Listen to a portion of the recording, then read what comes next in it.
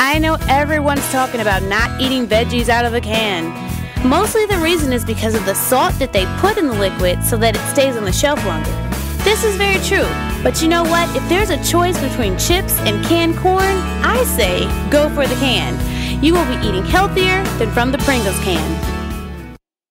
I would just like to say that Tiffany is the greatest if you're looking to lose weight that actually stays off, I mean, for many years I've, tried every diet, pill, eating plan, and it wasn't until I started working with the Indianapolis life coach Tiffany that I actually found effective ways to lose weight and keep it off.